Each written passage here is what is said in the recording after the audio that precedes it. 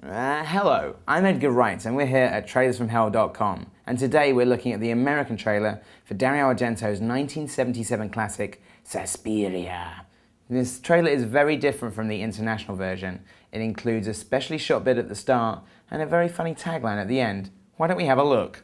Okay, so this is the American trailer for Suspiria, and it's immediately different from the European one because it has this specially shot sequence where it has a shock reveal of a skeleton in a turtleneck.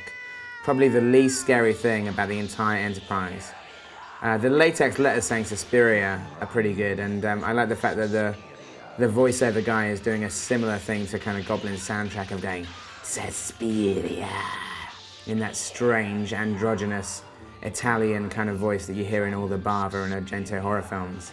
The other thing that's interesting about this trailer, which is the same as the poster, is the tagline, "The only thing more terrifying than the last 12 minutes of this film are the first 92.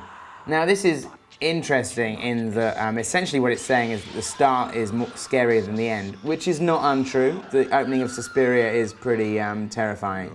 But also, the film in the States was released at 92 minutes. Now, so there isn't 100 minutes of film, so maybe when they say that the first 92 is scarier, they're including a preview for Saturday Night Fever.